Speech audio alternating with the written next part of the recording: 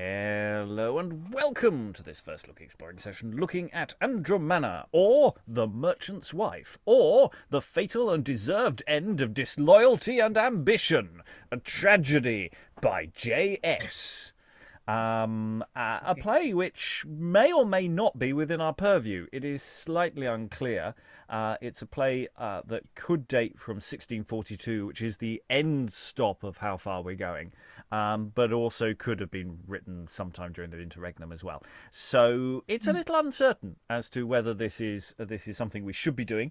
So opinions may change where we go with this further down the line, if it turns out to be a bit later than we should. But, you know, there is a slightly porous border. I think inevitably there's going to be a little wiggle room on that. So we're going to have a look at it. But it's quite nice to, at some point, start working our way backwards as well. If we think of what we're doing as a sort of jigsaw, do some of the edges as well as doing the detailed bit. And obviously there's some sky that we're going to leave till later on. And, it's all going to get a bit boring when we do those bits. But, because it's all very samey. But, that's the mix you get when you do huge amounts of plays in a sort of jigsaw metaphor. So reading today in this play, we're not sure whether we should be reading or not. Reading Aramnes, Plangus and Artesio is... Hi, Alan in Suffolk. Reading Inophilus, Andromana and a Messenger later on is... Sarah Blake, jigsaw lover in Germany. Reading Ephorbus, a messenger in the early part of the play, and a captain is... Hello, I'm Lynn Freitas. This is Scooter. We're in the northwestern United States. And reading Nicetes, Rinatus, and Libacer, or something along those lines, is... Lois in London. And I'm your host, Robert Crighton. I'll be reading stage directions and moving us forward. So we're going to start with Act 1, Scene 1, which is generally a good place to start a play. Enter Nicetes and Aramnes. I have observed it too, but the cause is as unknown to me as actions done in countries not found out yet. Some wench, my life to a brass farthing. As like as may be.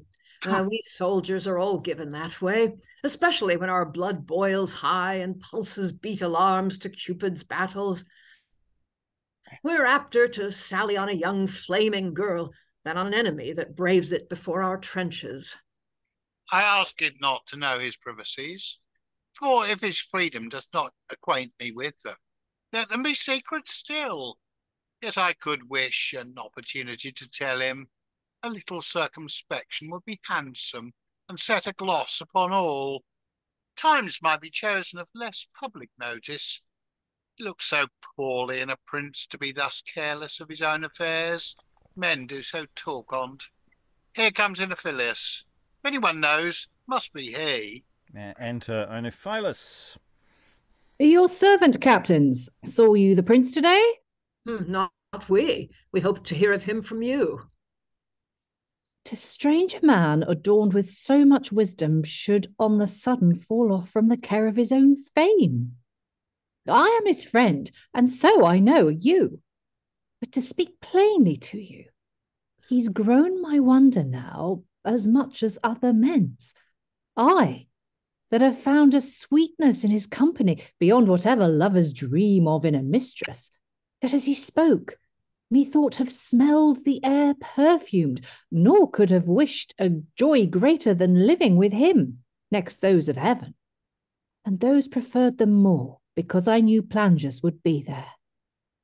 I say, even I of late am grown out of love with anything that's mortal, since I have found Plangus so far beneath, I will not say my expectations, but the assurances all good men had of future gallantry.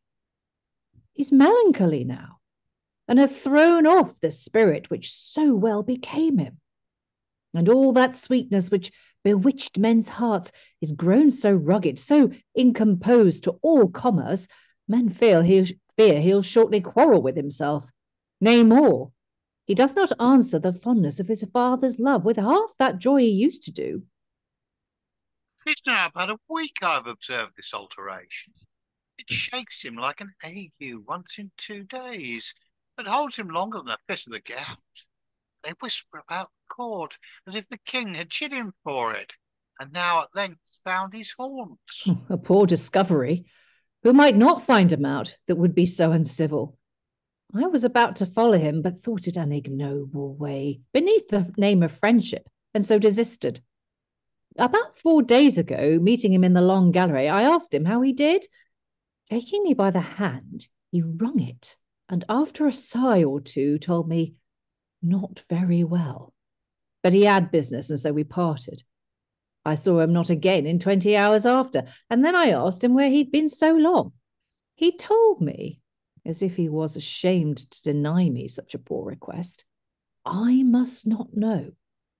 And when I told him his often absence was observed, is it, saith he, I cannot help it, but it shall no more be so. And at the last he stole away. Since when? I saw him not. Oh, this wicked peace. Inophilus, is there no hopes of war? To lie at home to see our armours rust? We could keep the prince sober and merry too, if he would but exchange his court for a camp. The king is old and dotes upon his son, is loath to venture him to danger. Yet at this time there is occasion. The Argives refuse to pay their tribute, and are for certain preparing for invasion. Some say they have got into Iberia already. Hey, then there's hopes. If we could but find the prince with a buff coat again, I shall be once more merry. And they exit. Everybody's worried about Plangus. But don't worry, there's a war. That'll cheer, but shake him up a bit. That's always the cure-all, isn't it? You just go, are you a bit, or a bit in love? Just send him into battle. That'll sort him out. Lois. Yeah, I think Nicetes must be the John Lowen part. He's always playing people like that. The bluff soldier, hearty, likes a wench, likes a drink, wants war. Looks like him. Yeah, enjoying being in that sort of vein, and it's noted in the chat. It's starting mid flow. It's halfway through. Oh yeah,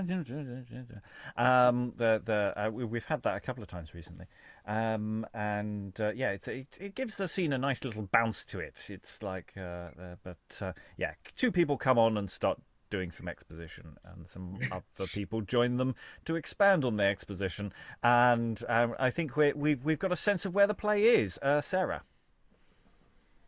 It's also quite nice because it's so gossipy. I mean, they're all being very concerned, so it's kind of like noble gossiping, but it's still gossiping. It's like there's the three of them there, like chatting about this fourth dude who is the prince, and while they're not bad mouthing him, it is like all sort of very, ooh, I'm worried he's going to go to the dogs, which is just a really fun way to start, because we don't really know who any of these people are, but like we're already in a situation where you've got they're not courtiers, they're more like soldiers, but they're basically bitching about their prince, and it's quite a fun place to find yourself starting off. Yeah, though of course the what's happening with the prince does have a wider socio-political implication. Of course, the king's old, he dotes upon his son, war's in the offing. Him being distracted is not necessarily a good thing for the state. Lois. Yeah, Plangus is obviously the romantic lead in this play, and he's getting quite a build-up. I mean, some of the stuff that was just said about him is going to make it really hard for the actor to live up to it. Yes, turns up and looks totally different and is really unimpressive. Okay. Enter Pee Wee Herman. No. We're gonna go on somewhere else. Act 1, Scene 2. Enter Ephorbus the king, Rinatus, Inophilus, who I don't think says anything, and Aramnes, and who are either the three lords or there are some additional three lords. Anyway, Ephorbus the king starts us off. See the ambassadors entertained with such an evenness as should be used to men we neither fear nor love. Let neither too much obsequiousness teach them insolency, nor any ill usage brand us with incivility. Stay you, Rinatus. And he sighs while everybody else exits. Open thy bosom and receive torrents of sorrow that lie like rocks of lead upon my soul. Honest Rinatus, experience bids me trust thee with a mighty secret. Thou canst not choose but know, my son, of late is much retired. I do not like that youth should be thus melancholy. Let them enjoy themselves, for age will come, whose impotency will deny all pleasures. I do believe he loves me, huh? Oh, yes, doubtless. Better than sick men health, or those who are penned up in darkness love the sun. I speak not as if I thought he did not, but thou knowest I humor him, afford him liberty enough. I never chide him, nor express the least dislike of any action. Am I not a gentle father? Methinks, were I a son again, to such a father I should not think he lived too long. Shouldst thou, Rinatus? No more doth he, upon my soul. One command of yours would make him venture upon lightning, nay, almost make him act a sin, a thing he fears to name. I do believe thee, but yet methinks he should he be grown so impious that might be found excuses. A crown is a temptation, especially so near one. 'Tis not with princes as with other sons. And I am told, too, hath not my hand palsy? Doth not a crown become gray hairs? To be king might make some men forswear all conscience. But I know Plagus hath far nobler thoughts. Oh, Plangus. How do we say his name? And yet an empire might excuse a parricide. Sir, sure you are a stranger to your son, for give me leave to say, your fears are vain. So great a virtue as the prince's cannot anticipate his hopes by any sin. Honor and duty have been acquainted with him now too long to be divorced. Some sycophants there are, such creatures still will haunt the court. I know love not the prince because he loves not them. Sir, shut your ears to them. They will betray you to your ruin. Jealousy's a disease should be below a king, as that which seizeth on the basest spirits. Oh, shut it from your soul. One may read in story what dire effects the fury hath brought forth. Kings make away their only sons, and princes their fathers, and when they have done, they may despair at leisure. I do not think Plangus has plots or on my crown or me. He was virtuous always, and is still, I hope. But why is he so much from court then, and alone too? I do but ask the question. It can be no design, believe me, sir, for crowns are won by other courses. Aspirers must grow popular, be hedged about with their confederates. Then would he flatter you, be jolly still, as if no melancholy thought were in him. A guilty conscience would then teach him policy, and he would seek to take suspicion from all his carriages. Innocence makes him careless now. Thou hast almost resolved me. The tempest in my soul is almost laid, and wants but time to calm it. Youth hath its whimsies, nor are we to examine all the paths too strictly. We went awry ourselves when we were young. Sir.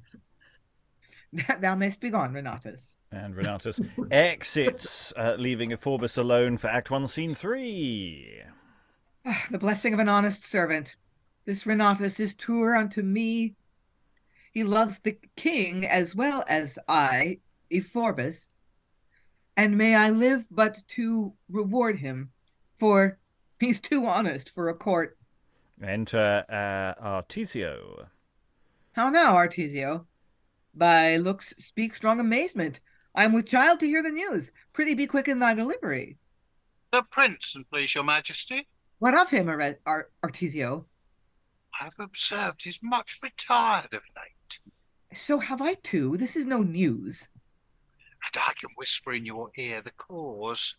'Twas chance, no policy of mine, betrayed his privacies. Ill offices are not the engines I desire to rise by. Only love to the young prince makes me reveal them. Nay, without apology. If it were treason, it should not go down the sooner for all the gilded preparation. Nor am I of so feminine a humor as to mistrust affection delivered bluntly. Plain meaning should be bold. Beware, bad wares may have false lights.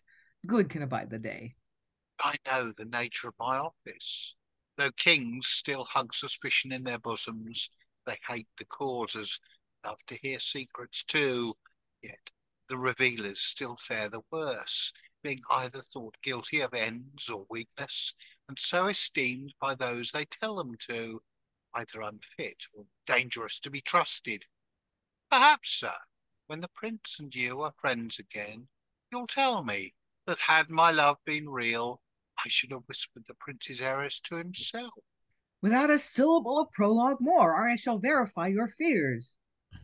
In this brave city, take it as brief as may be, there lives a beauty, fit to command them that command the world, and might be Alexander's mistress were he yet alive, and had headed empires as large as his desires. She's but a private merchant's wife, yet the prince is so far gravelled in her affection, I fear. Then there may be hopes I may recall him. Love is a childish evil, though the effects are dangerous. A prince's errors grown public will be scandalous. Poor boy, perhaps the jealous husband may commit a murder. I would not have him cut off so young.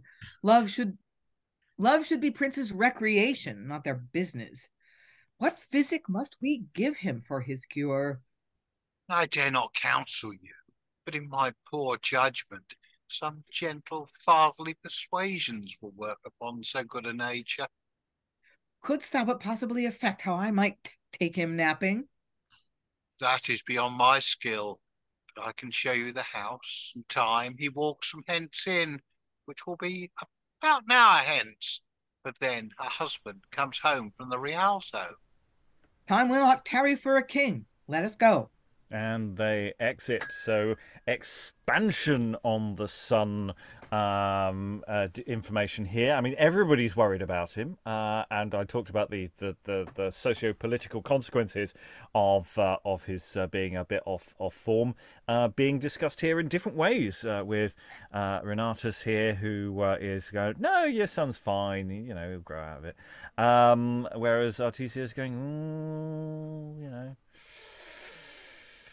ill offices are not the engines I desire to rise by. Sure. Yeah, I believed you. I definitely believed you. Lois. Yeah, I don't know. The king seems to me with something of an understatement, saying perhaps the jealous husband may commit a murder. I would not have him cut off so young. I mean, really, that's my son, the heir to the throne. Yeah, I don't want him to die so early. Oh, that would be unfortunate. Yeah, wouldn't it? I mean, that would just really put a crimp on my day. Yeah. There's something rather, he's sort of doddering around, isn't he, Ephorbus? He doesn't seem, he's got all the right, motivations here. He wants good things to come out of it, but he doesn't quite feel like he's fully in the room. Lynn. Yeah, and maybe it's just because I've been re-listening to the Edward the Fourth YouTube videos. Like, a merchant is going to murder the heir to the throne because that doesn't seem very likely. Yeah. Well, jealousy stuff, things, maybe not. Sarah. Yeah, I was thinking of Edward the Fourth as well. There's overtones of Jane Shaw here, isn't there? And it's interesting because we haven't met this prince yet, and we don't know. Like, I mean, I was immediately thinking, okay, he's taken a merchant's wife for his mistress. Has he kind of, is this a situation where he's sort of compelled her into it, with his love? as in with Jane Shaw, or is this actually such a good prince as we've been led to believe, or is it that he is actually a good guy, and this unknown woman is leading him astray, and this accounts for the fact that he's no longer the guy that his friends thought he was, or is the fact that he's no longer the guy his friends thought he was, is that actually a good thing? Who knows? We still don't know, and it's really intriguing. I love the way all these little scenes are sort of building up our suspense about this character. Yes, we haven't met him, we haven't met her. That everybody's talking about him, and we're getting little bits of information piecemeal coming in, and it's interesting. Lynn, or is the merchant's wife actually kind of a smokescreen, and he has other business that's actually going on in town? Or is Artesio just flat out lying? I think those are both possibilities as well. Yeah, I distrust Artesio because he's doing exactly what Rinatus said people might do. Literally, Artist just has said, anyone plotting against you is going to be really nice to you. That's the way this stuff works. And I really like Rinatus's bit, about how aspirers, they get really popular. They've got lots of, they're suddenly your best friend and all this stuff, and then they stab you in the back. And it's a really reasonable bit of political advice, actually, for a man who clearly should know because he's been on the throne for a while. He shouldn't need someone to tell him that. But we, the audience, perhaps needed to know that. Okay, we are going to nip back to some people we've met before in a different combination. Act 1, Scene 4. Enter Inophilus. Yes, Act 1, Scene 4. Yes. What has become of this young prince? Or where doth he bestow himself? Doth he walk invisible? Where have I been to look him? The horses are in the stables, his page and I at home too, that used to be his inseparable companions. Enter Nicetes and Aramnes. Well met, gentlemen. Where's the hermit Plangus? We cannot tell, nor have we been to seek him. If at the court, we should hear presently. If not, we might be too officious in his search, and our inquiry might make his absence but so much the more notorious. And I'm confident he's well. His virtue guards him still from all mischances. Though his company's the dearest thing I love, yet for his good I could digest his absence, but that I doubt a mighty mischief might spring from this small grain of indiscretion. The king is old, and there are knaves about the court that, if he knew it not, would tell him so. And men conscious to themselves of a deficiency are still most jealous of a growing worth. Perhaps a thinking father, for plodding is old age's sickness, may take notice of his son's retirement and misconstrue it so. Nothing is impossible. Heaven send it otherwise. His care becomes you, sir. I dare swear 'tis needless. The king is but an ill dissembler, and had he but the least thought of such a thing, he'd hide it less than the sun conceals his brightness. Besides, a man as great as Ephorbus is, whose rule of living hath been directed by the line of virtue, cannot mistrust that vice in his own son, of which himself was never guilty.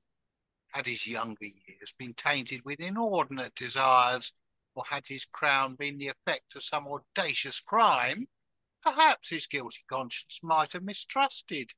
But 'tis impossible, where there is no guilt, to fear a punishment. You speak my hopes.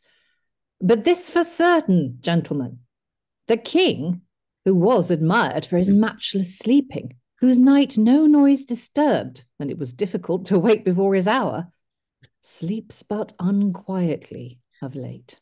Will start at midnight and cry, Plangus, is greedy after news, and walks unevenly, and sometimes on the sudden looks behind him, and when one speaks to him, scarcely marks one syllable. Surely the mind of some distemper shakes his soul into this looseness? And enter a messenger. My lord, the prince desires to meet you half an hour hence in the gallery. Me? Yes, my lord. I shall. Your servant, captains? Yours, my lord. And they exit at several doors. We'll go straight in, because with the moment we've all been waiting for. Act 1, Scene 5. Enter Plangus and Andromana. It cannot be so late. Believe it, the sun is set, my dear, and candles have usurped the office of the day. Indeed, methinks a certain mist, like darkness, hangs on my eyelids. But too great lustre may undo the sight. A man may stare so long upon the sun that he may look his eyes out. But certainly 'tis so with me. I have so greedily swallowed thy light that I have spoiled my own. Why shouldst thou tempt me to my ruin thus? As if thy presence were less welcome to me than day, to one who, 'tis so long ago he saw the sun, hath forgot what light is. Love of thy presence makes me wish this absence. Phoebus himself must suffer an eclipse, and clouds are still foils to the brightest splendour. Some short departure will, like a river stopped, make the current of our pleasures run the higher at our next meeting. Alas, my dearest, tell those so that know not what it is to pass from blessing. Bid him not surfeit to take health's sweetness, that knows what 'tis to groan under a disease. Then let us stand and outface danger, since you will have it so. Despise report, and condemn scandals into nothing, which vanish with the breath that utters them. Love is above these vanities. Should the innocent thing, my husband, take thee here, he could not spite me but by growing jealous. And jealousy's black effect would be a cloister, perhaps to kill me too. But that's impossible. I cannot die so long as Plangus loves me. Yet say this piece of earth should play the coward and fall at some unlucky stroke. Love would transport my better half to its centre, Plangus's heart, and I should live in him. But, sir, you have a fame to lose, which should be a prince's only care and darling, which should have an eternity beyond his life. If he should take that from you, I should be killed indeed. Dost thou use these arguments to bid me go, yet chain me to thy tongue, while the angel-like music of thy voice entering my thirsty ears charms up my fears to immobility? 'Tis more impossible for me to leave thee than for this carcass to quake away its gravestone, when it lies destitute of a soul to inform it. Mariners might with far greater ease hear whole shoals of sirens singing, and not leave out their destruction, than I forsake so dangerous a sweetness. I will be dumb then. I will be deaf first. I've thought away now. I'll run from hence, and leave my soul behind me. It shall be so, and yet it shall not either. What? Shall a husband banish his prince, his house, for fear? A husband? 'Tis but an airy title. I will command there shall be no such thing, and that Andromana is mine, or his, or any man's. She will herself. These ceremonies fetter the world, and I was born to free it. Shall man, that noble creature, be afraid of words, things himself made? Shall sounds, a thing of 7 small letters, give check to a prince's will? Did you not promise me, dear sir? Have you not sworn, too, you would not stay beyond the time? Have oaths no more validity with princes? Let me not think so. Come, I will go, thou shalt not ask in vain. But let us kiss at parting. It may be our last, perhaps. I cannot now move one foot, though all the Furies should whip me forward with their snakes. Woman, thou stolest my heart. Just now thou stolest it. Cannon bullet might have kissed my lips, and left me as much life.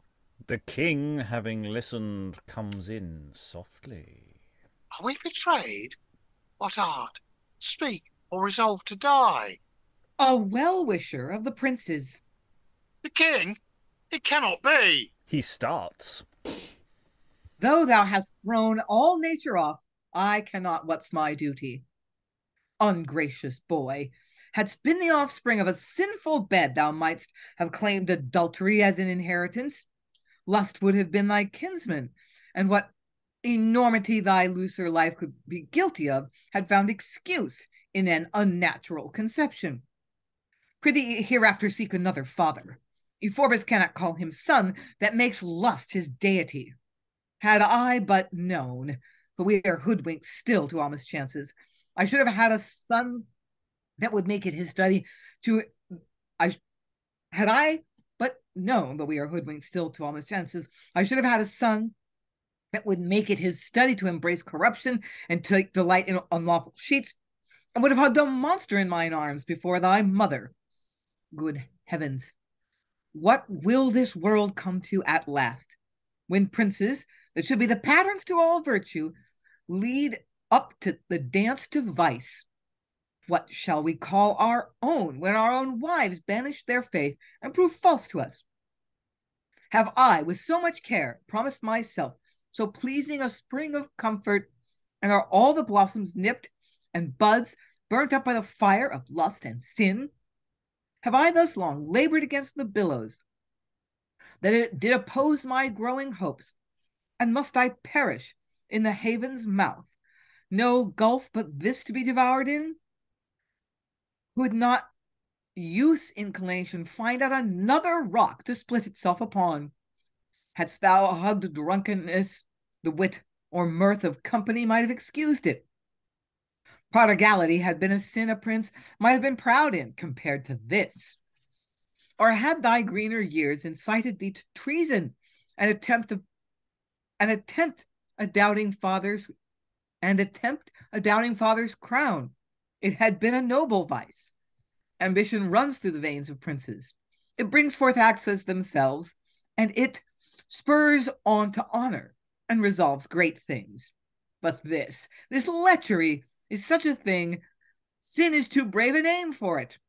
A prince, I might say my son, but let that pass, and dare to show himself to naught but darkness and black chambers, whose motions, like some planet, all eccentric, not 2 hours together in his own sphere, the court. But I am tamed to talk thus. Begone with such speed as a coward would avoid his death, and never more presume to look upon this woman, this whore, who thou losest both his eyes and me else. Plangus is going out, but comes again. The reverence I owe my father, and the injury I have done this gentlewoman, it charms me up to silence, but I must speak something for her honour. When I have done, command me to the altar. Whilst, I confess, you tainted me with sin, I did applaud you, and condemn myself. It looked like a father's care. But when you used that term of whore to her that stands there, I would have given 10,000 kingdoms you had no more relation to me than hath the northern to the southern pole. I should have flown to my revenge swifter than lightning, but I forbear, and pray imagine not what I had done. Upon my life, she is very handsome. To be a whore is more unknown to her than what is done in the Antipodes. She is so pure she cannot think a sin, nor ever heard the name to understand it. No doubt these private meetings were to read her moral lectures and teach her chastity. Nay, give me leave, sir. Do not say my addresses have all been so virtuous.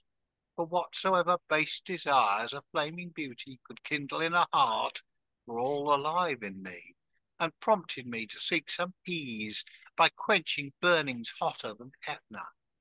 Imagine but a man that had drunk mercury, and had a fire within his bones, whose blood was hotter than the melted ore. If he should wish for drink, nay, steal it too, could you condemn him? Married, do they say? I did endure a heat. Seas could not cool, it would have killed a salamander. Then, taught both impudence and wit, I singled out my foe, used all the arts that love could think upon, and in the end found a most absolute repulse. Well, Plangus, your youth excuses the first fault, but a relapse exceeds all pardon. Exeunt King Ephorbus and Plangus, leaving Andromeda alone as we go into Act 1, Scene 6. Cursed be old age, and he that first numbered fourscore. What devil has betrayed us to a doting fool? Did I but now promise myself what hopes ambitious thoughts could reach? And shall I sink down to my first foundation without the pleasure of a tailored greatness? Death and disgrace! I dare provoke the utmost of your malice after the sweetness of some sharp revenge. Enter Libacer in haste.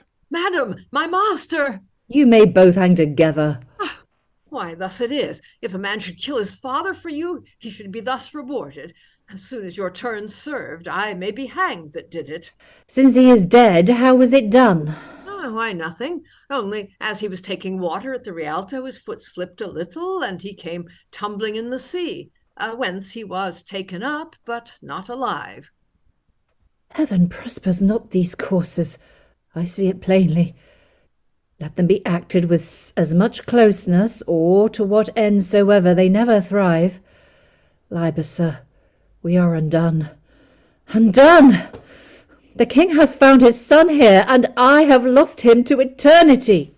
Ah, you women are the shallowest creatures. You never look beyond the present. Rome was not built in one day, madam. Greatness is never sweet that comes too easily. Should Plangus be a fool now and obey his father? Ah, pox of this virtue. It spoils most men living. We have hopes yet. Revenge is something. And if my old trade fail not, princes are mortal as well as other men. Yet my soul inspires me with half a confidence that Leon hath not died in vain. I used to see as far into mischief as another. I'll go to him, and if I bring him not within this half hour, as hot and eager on the scent as e'er he was, take me and hang me at my coming home. Oh, madam, here is a messenger from court. As he is going out, he meets Artesio. If from thence I may be bold to ask how Plangus, the noblest prince alive, doth? Madam, as well as soldiers can that are sick for honour, I suppose by this time hath left the court, and is gone in quest for glory, which he intends to ravish from young Argo's brow, the valiant leader of the Argives' army. I am confident then, sir, your business is not to me. If anybody else hath sent you, sir, be pleased to spare the message, and tell them I neither have learned the tricks of the court, nor yet intend it. I want no new gowns, and have heard men forswear themselves in better language, and to better purpose than gaining of a lady's honour. Madam, my business is from the king, who doth entreat you would be pleased to bless the court this afternoon with your fair presence, and bring an answer. I must not stay for one. Exit Artesio. Now we do see an end of all our mischiefs. The prince is gone from court, and the king hath sent for us. Doth not the name strike terror to thy curdling blood? No, by my troth, not at all. As far as I see, you're better than you were. I'll lay my life the old man would turn gamester. Take my counsel. Play deep or not at all. Not an ace under a kingdom. Your grace, I hope, will remember your poor friends. If I do find any such thing, let me alone to melt his ice. Go, get me mourning with all haste. Exit Libacer. Let froward fortune do her worst. I shall create my greatness, or, attempting, fall. And when I fail, I will deserve my ruin. And exit Andromana. Okay, there's a lot to unpack here. So we're gonna, and we did quite a chunky number of scenes. So I just briefly pull us all the way back to where we started. We have this once again a scene with Inophilus and Aramnes, and all sort of basically wandering around, going, "Where's the prince? Where's the prince? Where's the prince?" And I was sitting there watching that scene, going, "Can we just had this in?" Could we just have tacked this onto the earlier scene when they were all on stage doing this? Because it's sort of, I'm not sure what it's adding, but there are adding a few things, because I think they talk about the sun concealing brightness, and it's immediately echoed in the following scene. So I though in a sense there's part of me going, get on with it, get on with it, get on with it. It does sort of set up the they're definitely getting it on scene that follows it, because Plangus and Andromana are definitely getting it on. I mean, that all looks quite post-coital. I don't think there's any chasteness going on here. It's I mean, there's probably tongues when it comes to the kissing. You know, it's not little things here when the king comes on. So yeah, lots of thoughts before we get to the end of the scene. There's a lot to discuss at the end of the scenes, but yeah, thoughts. I'll go to Lois, and then Sarah, then Lynn. Okay, well, I mean, first, just a sort of silly point, but I really was amused by that bit about the king being admired for his long sleeping. I realize admired means sort of wondered at rather than, an object of admiration. But still, it seemed like a really weird thing to say. I mean, also, if this is post-coital, Plangus and Andromeda, then he's lying to his father later on, isn't he? Mm-hmm. Yeah, I mean, there is an interesting question of how much people are lying or to each other, because it does they're definitely hot to trot in that scene. But yeah, maybe he hasn't actually gone to that far with her yet. But I think in my production he probably has. Let's be honest, because this paragon of virtue is not exactly all that virtuous. No, and there's a lot going on there. Sarah. I just wanted to say how much I love Andromana, because she totally had me. I was totally convinced that she was a Jane Shaw, because she was so into him, and like, oh, and I care so much about your honor, and you sweet man, you have to go now, your virtue is important, you have to maintain your reputation. I care for you so much. I totally believed that. I totally bought into that. And I mean, I know a lot of it depends on how the actor's playing it, and it's different when it's a cold read, but like, I just totally bought into that speech, because not least because it's been similar to other speeches we've had from women who, okay, yes, they've slept with somebody, but they are essentially quite good people. They're not portrayed as virtuous in a play, but they are by contemporary standards. They're good characters.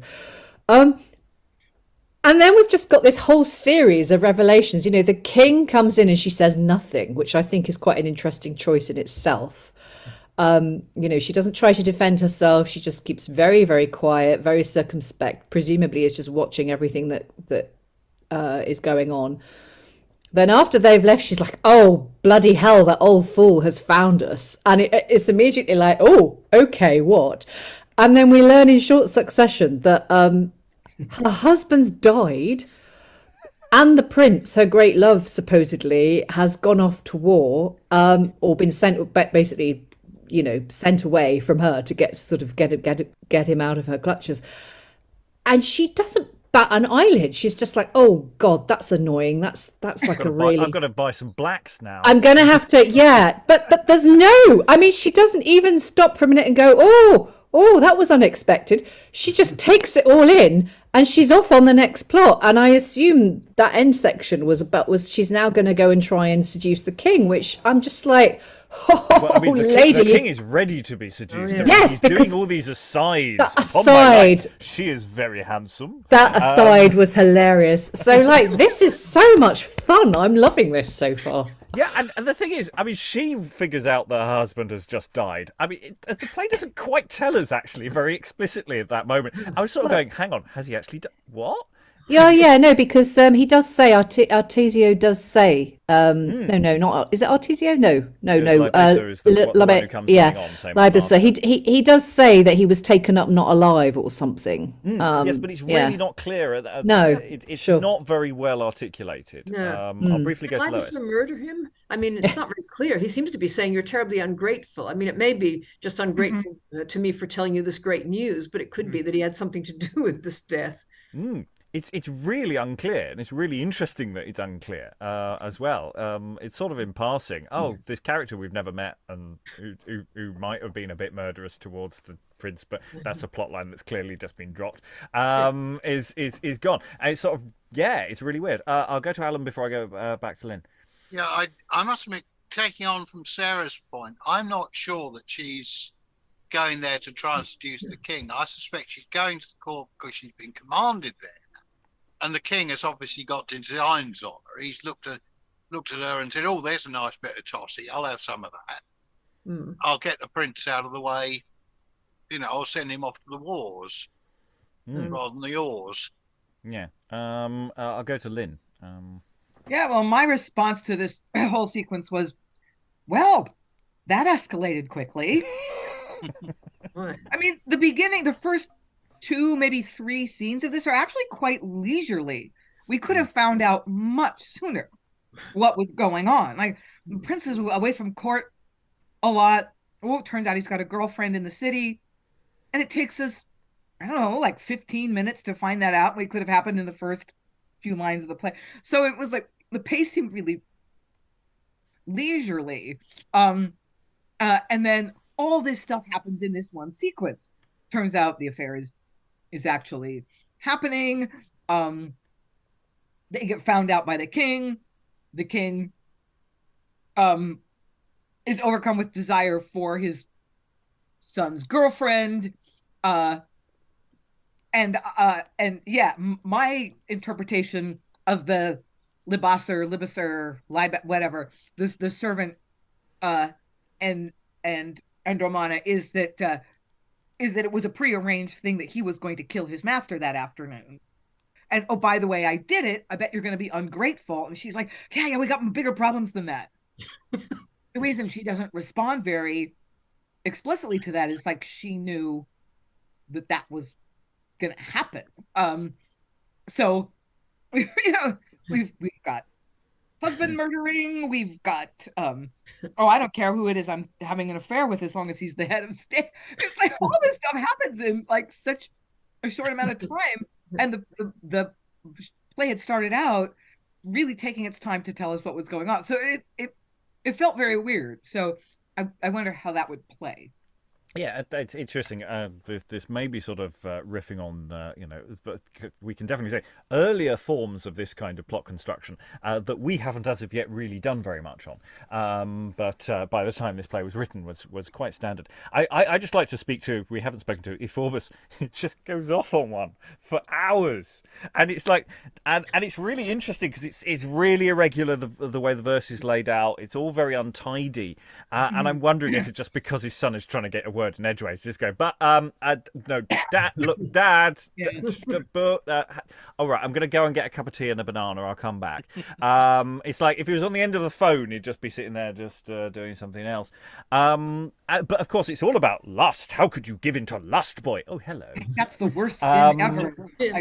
So its ridiculous length is sort of structural as well, because he's just doing this to his son, and then he turns around when his son's talking, and he's not listening to his son's response at all. He's just going, hello. Lois. Yeah, well, 2 things. I mean, one is that it also seems remarkably dim for him to say, if you only wanted to murder me and seize the throne, that would have been a noble ambition. But instead, here you are off having sex with this woman. I mean, that's despicable. But also, it's not just this speech that's weird verse. I mean, the whole thing is weird verse. You get the arguments are really verse, but I'm wondering whether one reason this is all going so fast is that we've got what is basically a first draft here. I mean, I think Ben Jonson said he wrote all his plays in prose first and then turned them into verse. And this almost looks like somebody just sort of getting it down on paper with the idea of smoothing it out later. It might be that none of this should be in verse at all. I mean, it could just be that it's been hacked into this shape, and that's sort of something that happened afterwards. But yeah, I mean, it's a weird play. It's from a weird time where we don't really know anything about it. So all bets are off, really, on terms of textual accuracy. Sarah. Yeah, I just to that point, I did notice, because I'm playing what's his name, Inophilus. His first couple of speeches were in prose. They were quite chunky bits of prose. And then he sort of suddenly segued into verse, which I found interesting. But that would fit with that theory. Yes, I mean this is a textually very weird text, so I really seriously all bets are off in terms of that. But we will see as we're going to go into Act 2 and find out what happens next. Okay, Act 2, Scene 1. Enter Plangus, Nicetes, and Aramnes. What, sir? And are you melancholy when fate hath showered a happiness so unexpected on us? This ugly, sneaking peace is the soldier's rock he splits his fortune on. Bawdry's a virtue to it. Oh, these beaver hats, they make one's head ache, worse than a cap of steel, and bear not off a knock the 10th part so well. You're mad for fighting, gentlemen, and we shall have enough of it. The Argives, 50,000 strong, have like a whirlwind borne down all before 'em.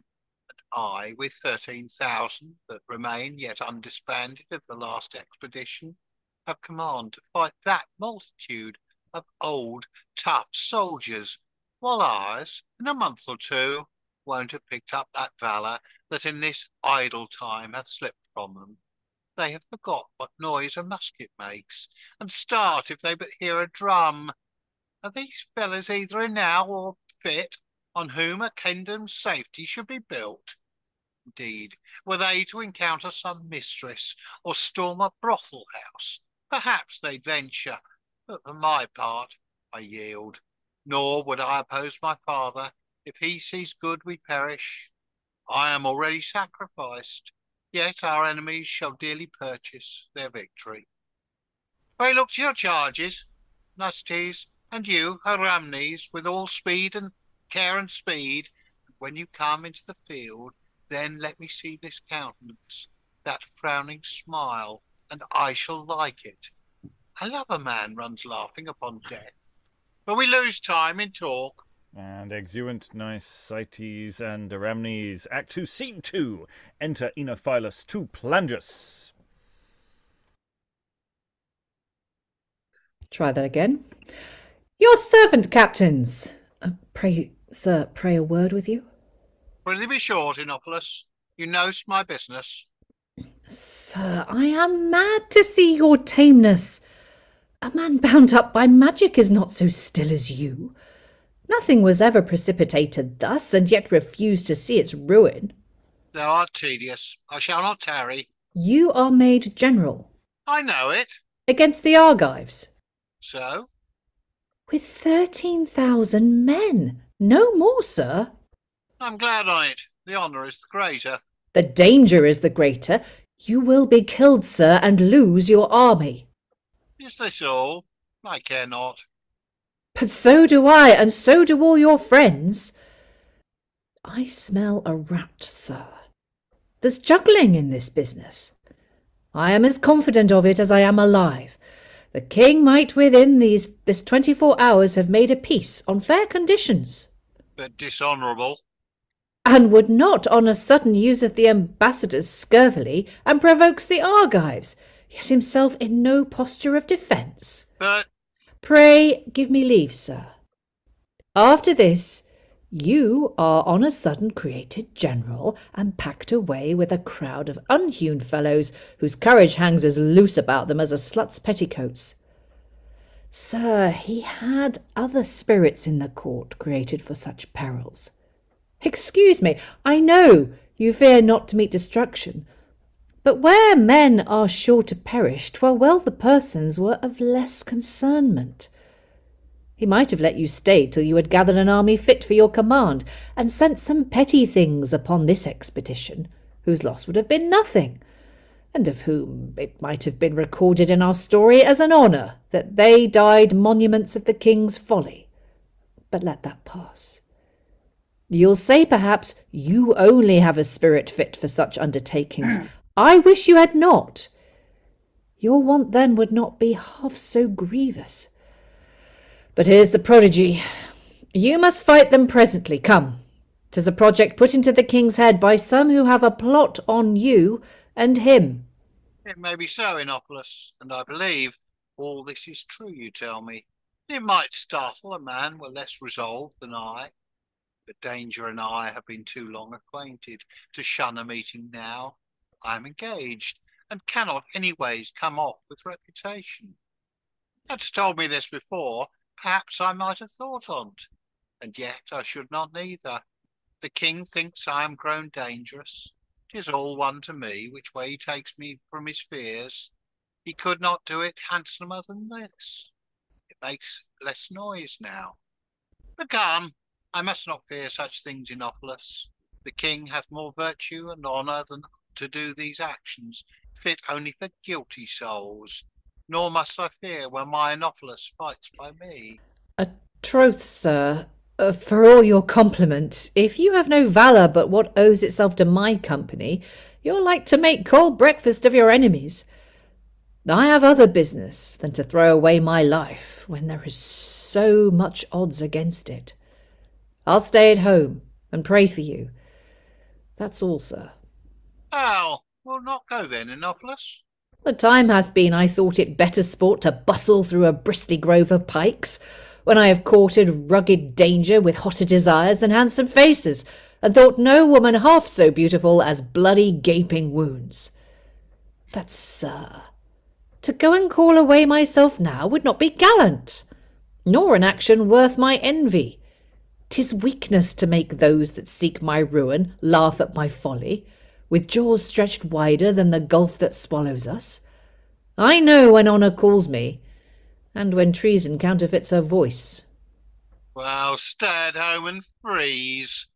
Lose all sense of glory in a mistress' arms. Go, perish tamely, drunk with sin and peace. And mayest thou, since thou darest not die with them, outlive thy noble friends. I thank you, sir, but I cannot be angry. Act 2, Scene 3. Enter Nicetes and Aramnes with some captains and soldiers to Plangus and Inophilus. Oh, muted at present.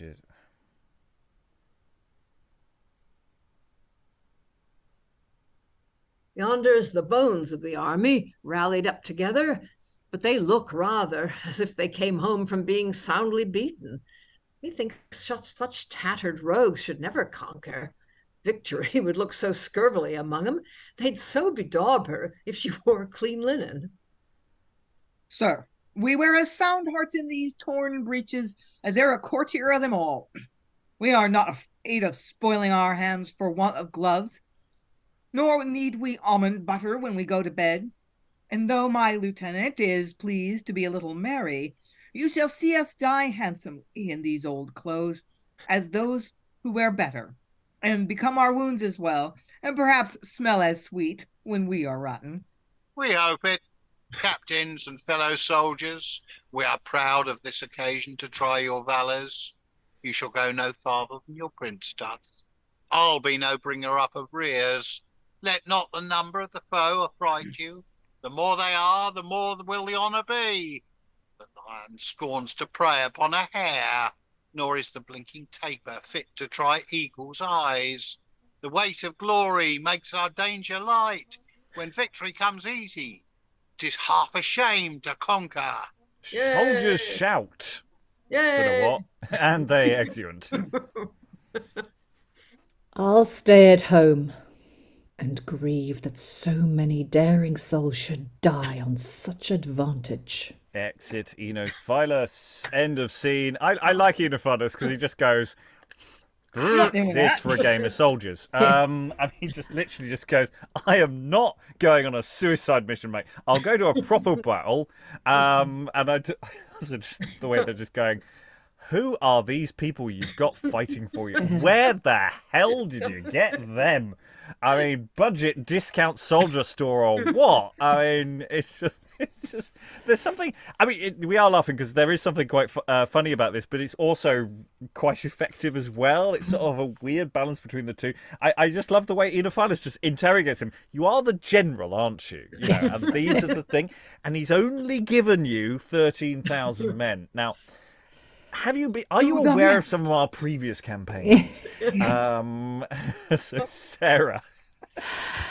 Yeah, and what I love about him is that, well, like as far as I know, he doesn't. Inophilus doesn't know about Andromana. He doesn't know why Plangus is being sent away, because all that happened between the king and his sons. So, last we saw of him, he was like, "What the hell is wrong with Plangus?" And so he goes from that to like, "Oh, now the king's sending him away with such a tiny army, it's basically a suicide mission. What the hell is going on here?" So it's great watching him because you can sort of see that he knows. He's smart enough to know that something is up. And he says, there's somebody working against you here. But he has no clue that it's actually the king himself that's doing this on purpose, because he's desperate to get his son away from this woman at any cost.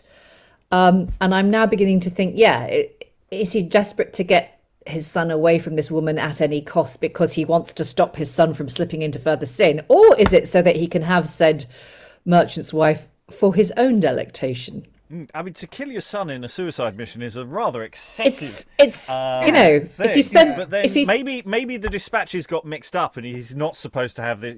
That's someone below the king confusing these things. I don't think so. I think the king's just and it's like 13,000. He says 13,000 men. It's clearly like not enough. I don't know how many he should have, but it's clearly like at least half of what he should have. Anyway, yes. So, it's looking super dodgy, and I love the fact that he can tell it's super dodgy, but he has no idea why. I also just love the way, because Plangus just seems to be on this different planet of just going, it will be more noble, the greater the odds, the greater the glory. And it's like almost he's just in this weird zone. Maybe it's because he's so traumatized because he knows the jig's up and he's never going to see his love again, and he's just going to go on and he's going to embrace it. Or he's just that guy of just, no, I'm going to embrace honor and things and it'll be fabulous. And so it's doing really weird things. And I say it's all for effect, isn't it? I mean, this is the thing. Yeah. I don't think I think actors can do a lot of interior work with this play, but I don't think the play is necessarily giving it to them in it. It is all very surface, and it's I'm having a lot of fun with it, but it is clearly ridiculous in so many ways. Lynn. Yeah, the characterizations are not terribly complex. Plangus is just noble. He couldn't help it that he fell in love with another man's wife. And Ephorbus, if he's doing what I think he's doing, sending his own son on a suicide mission, not to mention sacrificing the lives of more or less all of an army of 13,000 men, when he could have solved the problem a couple of different ways, according to Inophilus. He could have negotiated a peace, at least bought time that way. He could have sent a more experienced general and more experienced soldiers. I'm pretty persuaded by his argument that this is a setup. So if he's right, the king is willing to get his son killed, get 13,000 of his citizens, of his subjects killed, in order to get laid. I mean, that's like really shallow. That's like really messed up values. That's not good. And it's really weird when you consider the character of the king at the beginning of the play. We're sort of going, isn't he sweet? He's sort of bumbling about, isn't he? He's a little bit of a bumbler, but you don't. No. Yeah. It's not really. So he's totally bad. The son's totally good. The girlfriend seems to be totally amoral. So, these are not the most subtle and complex and persuasive characterizations I've ever seen. But maybe that's not what the play is trying to do. I mean, it's not a long play. We're only doing this over 2 sessions. And the thing is, the shorter the play, the more you see quite a few plays like this where you're sort of going, if this was in the modern world, this would be a high concept film, which always means that it's a 2-sentence job that someone's just put together. And the film will be big bangs and flashes and exciting action and people doing speeches, but that's what it does, and it seems to be doing doing that quite well. I'm gripped. I'm enjoying the ride. I mean, I don't know how many times I'd want to watch this, but then it feels like a cult classic to me. That's how I'm feeling about this. Is that it's the kind of thing you sort of you go with. You just go with it. Let's find out what happens in the rest of Act 2, shall we? I'm looking forward to seeing where this goes. Act 2, Scene 4. Enter the king alone. Her husband dead too. Fates, let me die. I am too happy to remain long thus, without a ruin, great as the height I fell from.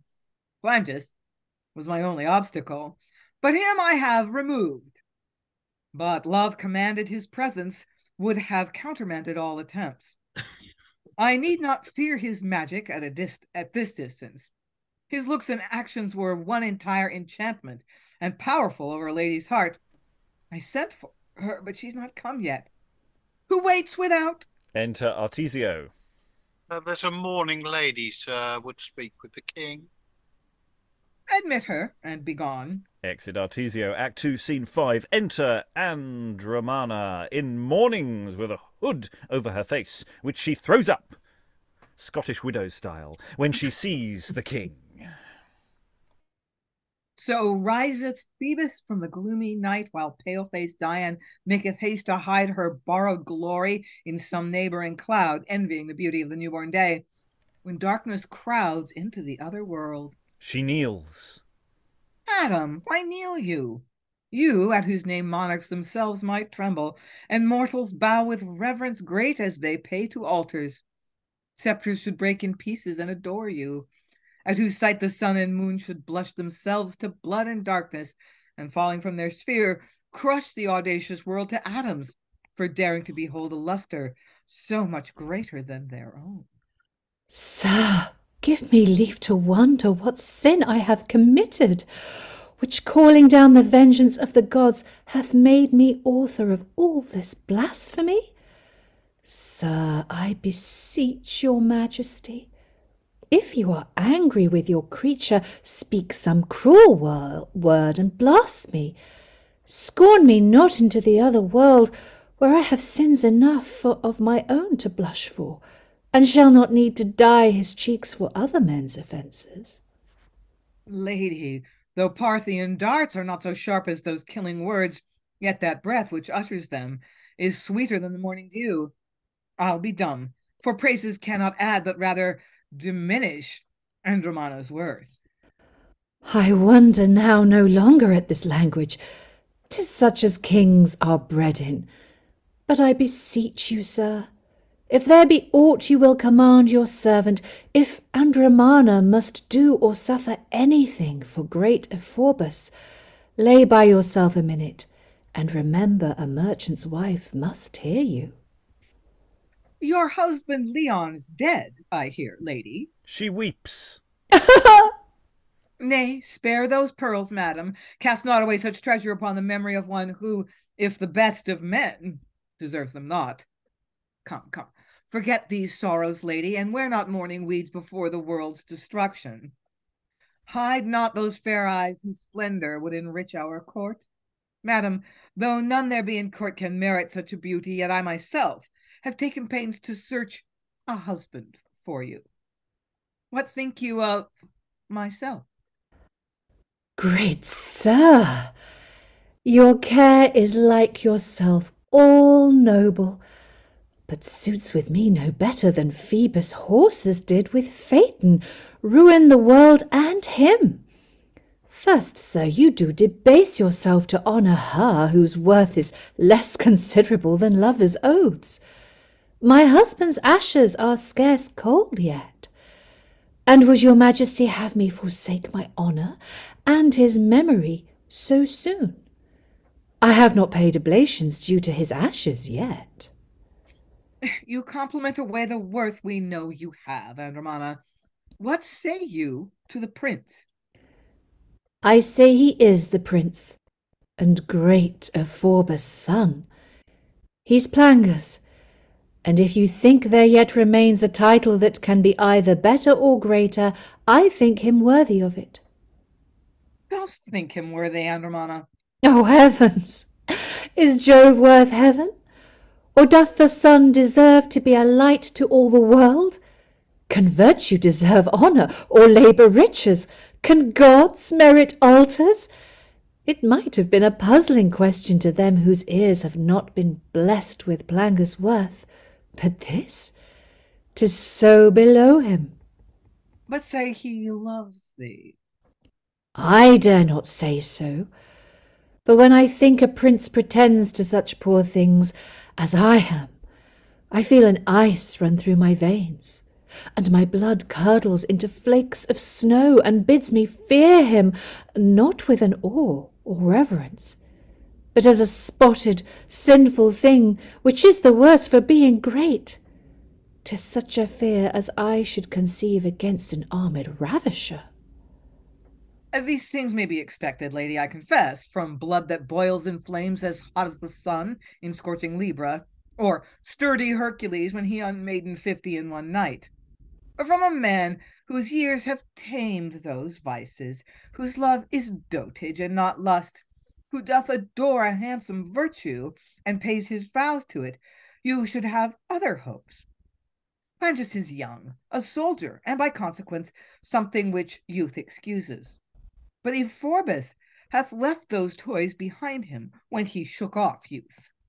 Sir, now my fears are out. O virtue! Are there just powers which men adore and throw away their prayers upon, that lend their eyes to human actions? Or was the name of heaven invented to still petty sinners? Sir, sure I am mistaken. You are not great Ephorbus, sir, whose virtue is a theme of wonder to all neighbour nations. Pray, help me to him. I would see that angel, the kingdom's honour and good men's sanctuary. But if you are the man whom I have prayed for oftener than I have slept, pray, sir, belie not a virtue which I have hitherto admired. I see you are a stranger, lady, give me leave to say so, to Ephorbus. But if a lady of thy melting years can love this greyness, I vow my sceptre, throne, and kingdom, and myself are thine. Thou art fit to be a queen. She starts back. A queen! Sir! Have your subjects angered you? Have they rebelled, or done some sin that wants a name? I'll cleave to the pavement till I have begged a vengeance great as their crime.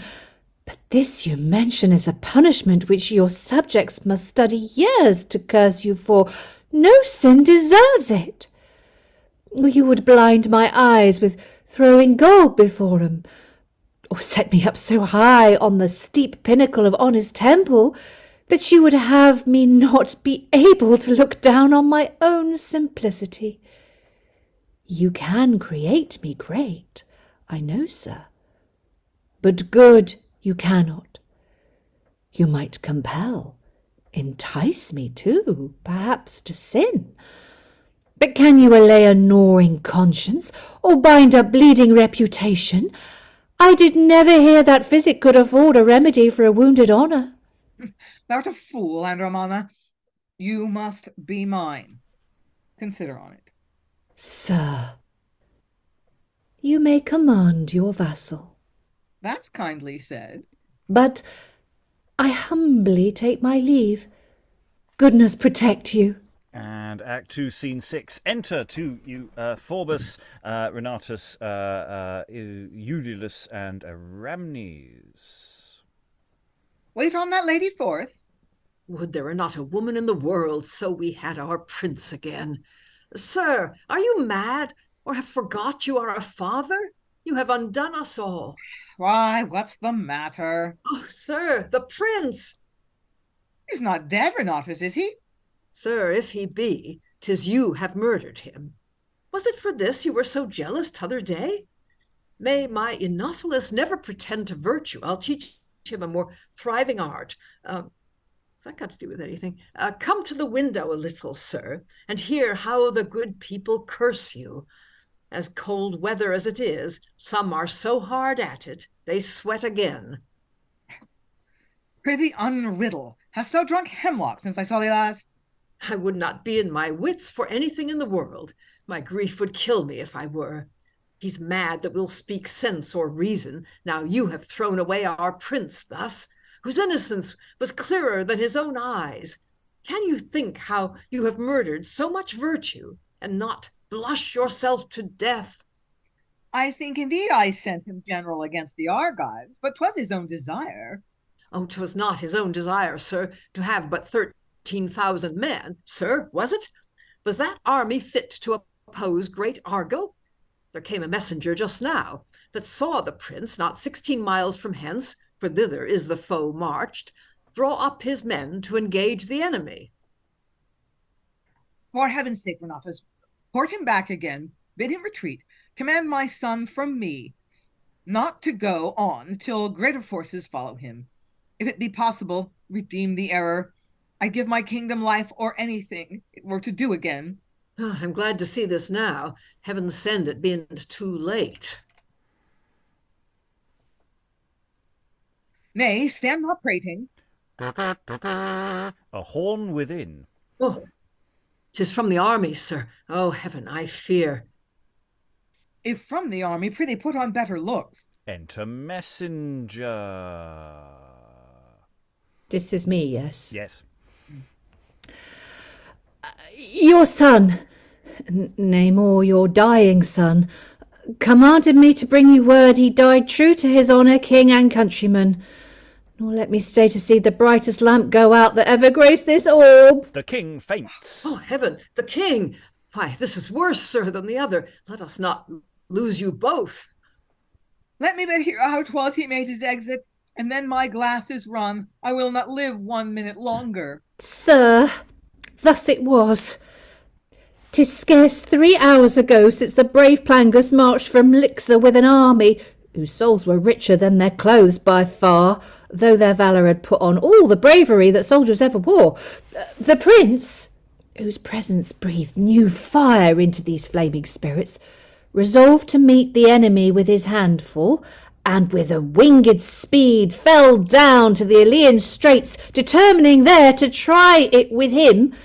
His soldiers also, true sons of war, condemning so great odds when victory and their country was to crown the conquerors, whetted their eager valours with impatient expectation of the enemy, who, trusting to his multitude, came on winged both with scorn and anger, to see that poor city should dare dispute with victory against their odds. Plangus, who though he saw, yet could not fear destruction, and scorned to avoid it when the king commanded him to meet it, marshalled his army to the best advantage, and having given Supero the left wing, the body to Aramnes, himself chose out the right, because he would be opposite to Argo, and keeping a reserve as great as could be hoped for from so small a company, not above 500 men, he gave the command of them to Zenon, who with his fellows took it ill they should be so long idle, and had not the honour to be thought worthy to die with the most forward, and would no question have refused the charge, but that the smiling prince promised them they should have time to die. Words here were needless, nor had he time to use them. What, was Inophilus idle all this while? I only heard the prince wish, just as he spurred his horse against the valiant Argo, he had fewer by 1,000 men, so he had Inophilus. Oh, traitorous boy. The prince and Argo met, and like two mighty tides encountered. Here death put on her sable livery, and the two gallants, whose valour animated each army, banded a long time with equal force, till at last great Argo fell, and on a sudden multitudes of men accompanied him, so that the wing went presently to rout and execution. Supero also and Aramnes, having slain their opposite leaders, breathed death and destruction to their reeling foes. Thus, flushed with victory and blood, the Iberians revelled through the flying field, till there came on the enemy's reserve of 20,000 men, who, fresh and lusty, grinded their teeth for anger at their fellows' overthrow, and pouring on our weary soldiers, turned the stream of victory. But the prince's valour and good fortune soon overcame this opposition, and having rallied his broken troops, went to relieve his friends who had fared worse, when presently he saw Arrhanes, who had piled up enemies about him as an obelisk of his own death and victory, fall bleeding at his foot, and having kissed it with his dying lips, entreated him to save himself for a more happy day, and died. 'Twas not long after the gallant Zenon, who had performed that day deeds of eternal fame, and with his few, spite of opposition, thrice charged and routed some thousands of the enemy, expired, which when the prince beheld, weeping for anger, he flew among his enemies, sustained only by the greatness of his courage, for blood and strength have both forsook him. He spent that spark of life was left in him in slaughter and revenge, when, leaning on his weapon's point that dropped with blood as fall as he then conjured me with all speed, only to tell the king I saw him die worthy of his father and himself. A horn without, and a shout. Oh! Oh, heavens! What mean these acclamations? A shout again. Huzzah! What? Do the Iberians welcome their bloody conquerors with so much joy? Act 2, Scene 7. Enter to them Plangus, Inophilus, and Zopiro captains. Oh! Oh! And the king faints again. Oh, cowardly boy, for that base word includes all baseness. Doth not shame kill thee, or fear chill thy dastard blood to an ice at sight of that most noble injured ghost? 'Tis well, dear Plangus, if thy divinity deserve not a more lasting name, that thou art come to take revenge on that most traitorous son in his father's presence, who detests his baseness more than thyself can do. Here's us, dear Rinatus, that wonder froze to such a silence, if when we expected such a welcome as had that Roman son whose mother died for joy to see him, we found so cold an entertainment. Something made us looked upon so like an inconvenience that we could not but put on some small amazement. And do I hear thee speak again, and see thee, or only dream a happiness whose reality the stars and my genius deny me? Oh, art thou, Plangus angel, come to rouse me from despair? Sir, pray believe it, and be not backward in the entertainment of these soldiers, if you esteem it a happiness. In a word, you are a conqueror, and the audacious Argives have paid their lives as sacrifices to your offended sword.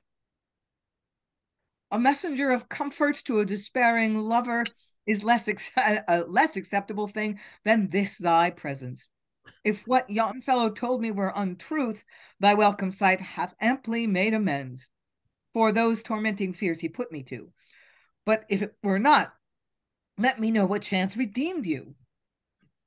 If you have heard how things then went when I sent away that messenger. Yes, I have heard it.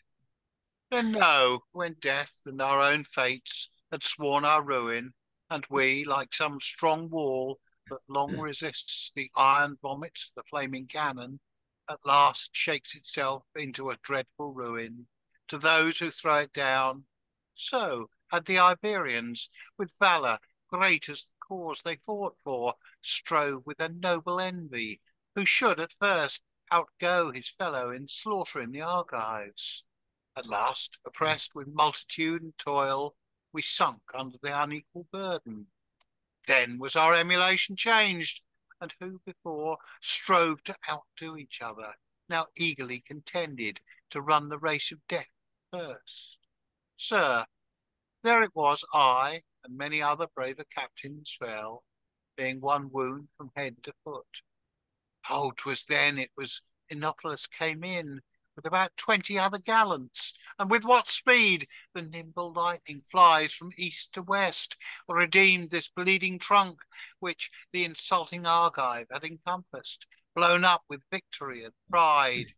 He, with a gallantry like none but great Inophilus, being bravely backed by his own soldiers, whose actions spoke them more than men. Had not Inophilus been why, redeemed the honour of a bleeding day? And thus were our troops, as little now as their valour great, enriched with victory, blood, and jewels, of which the opposite army wanted no store, returned with the renown of an achievement as full of glory and honour to the conquerors as ruin to the Argives. My liege, had this action and my merit been so great as our prince would make it, I then might own it and expect reward. But it was so small, so much below my duty, that I must upon my knees beg pardon that I came no sooner. This is a prodigy beyond whatever yet was wrote in story. Inophilus, we have been too backward in cherishing thy growing virtue. We will hereafter mend it. And, dear Rinatus, be proud of thy brave son, and let the people honor the remaining army. We shall esteem it as a favor done to us. We have a largesse for your valorous captains. You have not fought in vain. This day let our court put on its greatest jollity, and let none wear a discontented brow, for where a frown is writ, we'll think it reason to say that faith has characters of treason.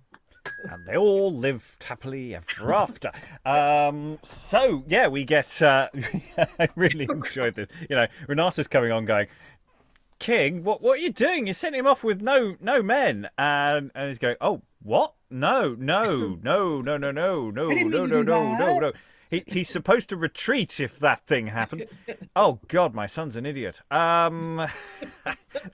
doesn't say that, but there is a sort of thing of him just going, "I sent you out to war, but I didn't tell you to kill you." No, that's not the aim of the exercise. No, just do some basic military manoeuvres and fine. It's not carte blanche. And yeah, and we get this epic story of his death. He just wanders in. I just think it's brilliant. It's so ridiculous. It's great. Lynn. I really don't know what's going on with Ephorbus when the courtier tells him, "You're going to get your son killed," whether he has a genuine change of, whether it's like, well, "No, I didn't mean him to actually fight the guy." I'm not.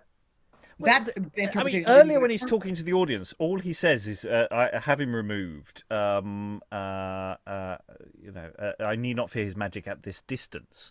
He doesn't talk about him dying. He's just talking about having him sent far away. So it does seem that it might be a genuine error. I could be wrong on this point. The text was just a misunderstanding, or does he change his mind? It's like, oh shit, that was like the reality of the fact that he sent his son to get killed hits him, and he's remorseful, or whether he's like, oh, tell him not to endanger himself, and that's actually just the king pretending to care. He really wants Plangus dead, and when Plangus shows up, he faints because it's like, oh no, I thought you were dead and I wanted you to be dead.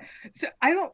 But it might be Plangus just has a death wish. I mean, in the previous scene, that he's being all noble and he's going out there. And yes, okay, the army is very badly served, but maybe they've just got a shit army. I mean, maybe it's just as simple. It sounds like they do, that they're untrained and stuff. But I still don't know what Ephorbus's motivation for sending his son in the first place and then recalling him so suddenly. I don't know. That's actually made clear for us. Well, I think he can call him back because he's sort of done he's chatted with Andromana to she's out of the way. I'll go to Sarah. Yeah. Yeah, I mean, also, I fear there's probably been more than one miscalculation here on the part of the king, because, he's like, oh, I'm going to send him away, get him out of the way, send him at a distance. He won't be any threat to me. I'll be able to, seduce his concubine. That's fine. But then the messenger says that the enemy are like 16 miles away, which is not a great deal, and I'm thinking, well, 16 miles. Inophilus was saying earlier that, we shouldn't be going to war with these guys because we don't have enough men, ready to go yet. But it's like, if they're 16 miles away, they should probably be going out there anyway, even if it's a last-ditch attempt, because, 16 miles is not that far. If they've got that far, then the king's got other things to worry about, frankly. Militia, quick. Yeah. Every man for himself. So it could be, my point was, in response to Lynn, it could be that he didn't actually realise they were quite so close and that the threat was quite that real. maybe, who knows? I mean, taking a Doyleist approach to this, I feel that maybe just the actor playing Ephorbus is really good at fainting. And because they wanted to create a situation where he can do it twice in a scene, and for different reasons. I mean, I'm really interested in the intended audience effect on this as well, because surely that is humorous. I mean, it is. But we have a really effective scene between Ephorbus and Andromana as well. I mean, that there's something there for actors to get their teeth into. That and it is a bit melodramatic, but it's still also quite good. So I'm sort of looking at this going, well, then we're not talking about a ridiculous scene with the armies. We're talking about a scene that is deliberately structured this way for certain audience responses, and it feels like this play is all about the audience response, which is I mentioned in passing melodrama, talking about that as a very specific form of thing, not as a criticism. It's a very specific way of playing. Because when we talk about what is Ephorbus doing, he's doing whatever he's doing that moment in that scene, and that there isn't necessarily a through line, though we could construct one. But that's a sort of modern acting question. That's not necessarily an early modern acting question. Lois. Yeah, I mean, that's more or less what I was thinking, that the point seems to be to have as many surprising changes as possible. I mean, also, I couldn't figure out why Rinatus was talking about my Inophilus at the beginning, but I hadn't realized that was his son. And he's furious, apparently, because he's heard that Inophilus has decided to sit out the war because he thinks it's dumb. And that's why the first thing that happens when all these people unexpectedly arrive back, well, the king faints, and then Rinatus proceeds to berate Inophilus for behaving so atrociously. Then he discovers from the interminable messenger speech that actually Inophilus has saved the day. He didn't just go home, he came back with some friends, and the 20 of them were enough to rout the enemy army, and now the remaining army, all 6 of them or whatever is actually left from this battle, are going to be feasted or something. I mean, the whole thing is idiotic. I assume it's meant to be funny. I mean, either that or it's terrible. I don't. I think it can be somewhere between the two. I genuinely, I think this is by the way the play is structured as well. This is play not for a company of any size. It seems to be. I mean, we're able to read it with 4 people. With doubling, you couldn't do on stage. But it's not actually that much larger a company. So all of this stuff about describing the battle and doing all this stuff is presumably structural in the sense we don't have an army. We're not even going to have enough people to walk off from one side of the stage to the other with an alarum going on. It is purely we have to do the messenger speech, even though this is not a neoclassical drama where you have a messenger coming on. We're going to have to do that because we don't have enough bodies. And so I'm really curious. I have no idea what the auspice of this text is. Who's it for? Because structurally it's really weird. But I say it's really engaging. I'm really enjoying it. But yeah, Sarah.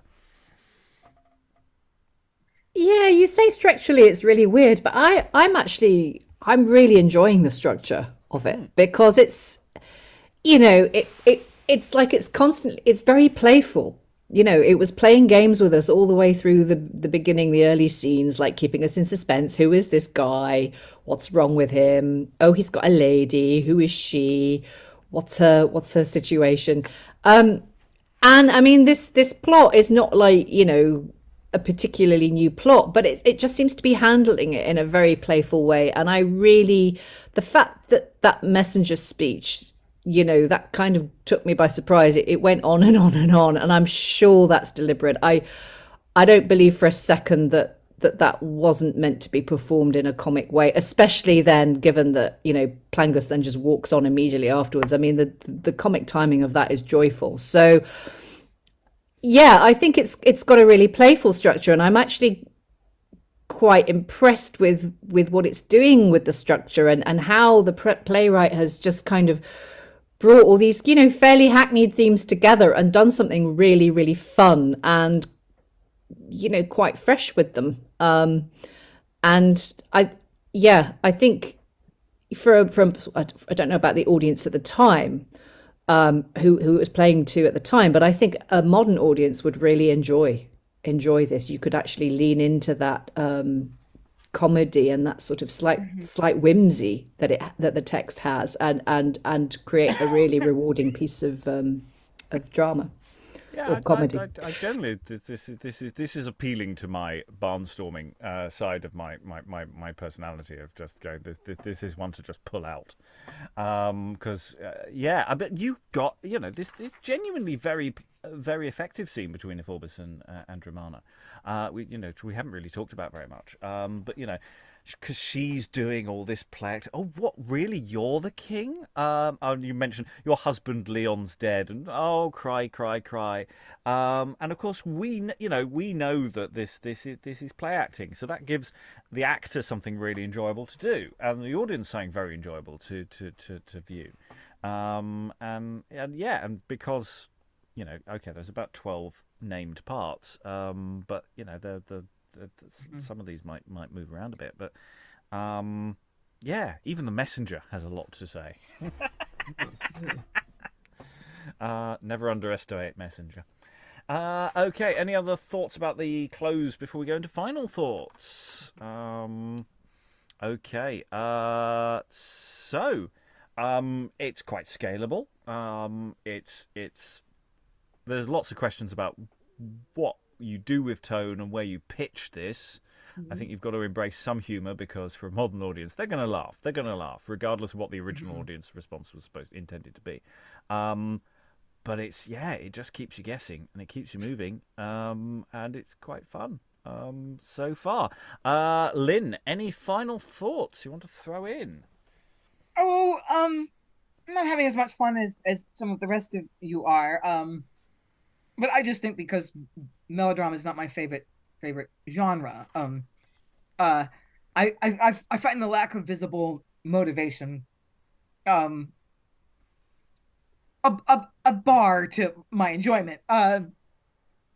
So the problem isn't that there isn't motivation. There's too many motivations. yeah, maybe that's it. So I'm having a little trouble engaging with it. It was partly because it says it's a tragedy on the title page, and it starts out like feeling like a tragedy. So I think maybe if I had known that it was going to be sort of tragedy send up, I'm almost I would probably be enjoying it more. So I'm just having a little bit of a hard time getting on its wavelength, but we'll see what happens tomorrow. Well, it's interesting because this week, this isn't necessarily how these are going to be released, so this may not be helpful for the viewer. But this week we're also going to be reading Hoffman, which is a tragedy, but it's also a hoot of ridiculousness. And so it's interesting this question of where do you place humour in something that is presumably going to end with a lot of bodies on stage. I mean, that's just an assumption by calling anything a tragedy. I'm assuming nobody's died yet. Apart from an offstage character who we never met, so that's an interesting question on that front. Alan. Well, and an awful lot of unnamed characters who are just the poor bloody infantry. Yeah, so nobody cares. No, nobody cares. No, absolutely. They're terrible uniforms, so therefore they are cannon fodder. So yeah, Alan, any final thoughts? Yeah, I mean, it's moving at a nice pace. I do wonder whether there's elements in here of pastiching a lot of what would have then been a very established theatrical canon. I mean, we picked up references to the King Lear play. There's also echoes in there of famous victories. I picked up in one or two places, and I'm just wondering whether this was almost, all of these memes are about there. Let's just take the mick out of. Well, I think the thing is actually what this text is riffing off of stuff we haven't really read yet in this room. So, once we dig into the Beaumont and Fletcher canon, you may notice some similarities. I think that would be fair to say, in the sense that from where we've been mostly reading onwards, there is increasingly a lot of plays which mechanically go, okay, and how do we churn on a sixpence now? How do we change direction now? And there's a lot of that coming up. So in a sense, we're looking at the end point of that as a convention, and maybe this is the point where it's taken to a degree where, shall we bother with intention, or shall we just do the effect? And that seems to be what they're doing here. Lois, any final thoughts? Yeah, I guess that's about it. And I have read some of the plays that this is riffing off. And I think that the name Plangus is found in Sidney's Arcadia, but I can't remember if this plot is vaguely related to one of the many little plots in the Arcadia. But the whole thing just seems so familiar. I mean, all the hearty soldiers who hate peace and want a war, the people that are thought to be dead and then come back having performed amazing feats in the army, the femme fatale, the lustful king, the sort of semi-incestuous setup with both father and son after the same woman. I don't know, it all just sounds so terribly familiar, and it's all done so quickly. I mean, there's one scene in which, as far as I can see, Plangus is sort of told to leave by his father, and within 5 minutes, we're told that he's now off with the army, battling some foreign foe. I mean, it's partly that everything just seems to be done very fast, which again makes me think that what we have here may be a kind of first draft, third draft, I don't know, something that hasn't been really given final form yet. Again, I think about what Margaret Cavendish wrote, that she understood that plays were sort of stitched together by some sort of expert, that you got the great man in to write the scenes, and then somebody else kind of connected them and provided motivation, entrances and exits. I mean, it kind of looks like something waiting for somebody to do that. Yeah, and if it is a text from the very end of our period, interrupted by a civil war, maybe it hasn't had the stress testing that putting actually on stage would have done.